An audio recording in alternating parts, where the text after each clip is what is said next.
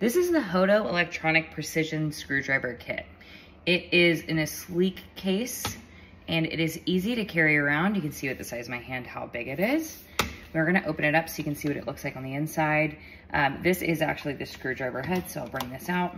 It's USB-C charging, and you put the heads in here. It's electronic, and then everything will be done via 2 buttons, so easy, intuitive to use.